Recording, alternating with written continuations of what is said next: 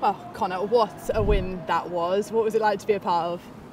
Yeah, I thought we were top draw. I thought even when they'll probably say their man down changes the game, but I think even with 11 men on the pitch, I thought we were excellent. We go 1-0 up.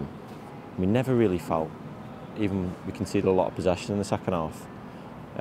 Maybe we probably could have got after it a bit more, but we were really solid. We never felt at trouble like we were going to concede, and their goal's a bit of a mad one, but I think we've shown great resilience to see the game out. The manager clearly had a game plan. You all knew your jobs so well, and particularly in that first half, you just took the chances when they came, and you didn't mind not having the ball. Yeah, exactly. We've got players who can hurt teams, so if we can keep the back door shut, like you've seen today, we can catch teams on the break, and that's what we did. And yeah, we've got players like Aaron Collins, John Marquis, to go along with many others who can hurt teams. So yeah, we go ahead, and then Anthony, great finish to put us 2 up. And then it was just about seeing the game out from then on.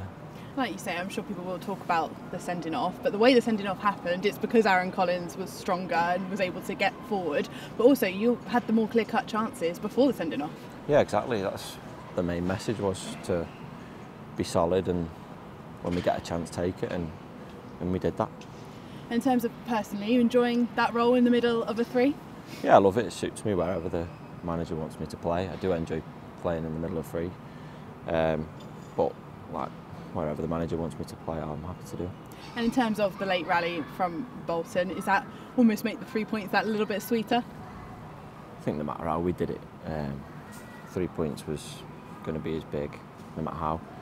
And the main objective in that second half was to just get the 3 points. We'd have liked a clean sheet, but then again we've conceded, and we could have gone under with the amount of pressure that was put on us towards the end. But like I just said before, we showed great resilience. And do you feel like you're improving every game under the new manager? He's obviously not been in long, but it's like it's starting to click. Yeah, obviously it's hard for a new manager coming in with such a hectic schedule to get his message across, and he's just been drip feeding stuff in, and I think you're starting to see his message.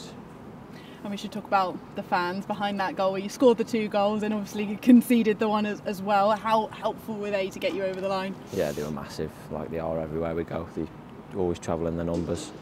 You can hear them all game, and they get you over the line. But yeah, really delighted to send them home. Long journey back to Bristol with 3 points. And in terms of Matt Taylor, are you enjoying working under him? Yeah, definitely. He's been brilliant since he's come in, and looking forward to building that relationship more. Really well done today. Thank you. Connor, you've just come back from your injury a couple of weeks ago. How much of a kind of stop-start has that been over the last month or so? It wasn't really too much of a hindrance, because obviously the international breaks, I only missed a couple of games, I think it was, but like I say, injuries are part and parcel of football. You've got to be ready when you come back to get back in the action. And another close attempt to a goal. Do you feel it's coming soon? Yeah, I'll certainly do one, so hopefully I can put one in the net soon. Nice one, mate. Thank you. Thank you.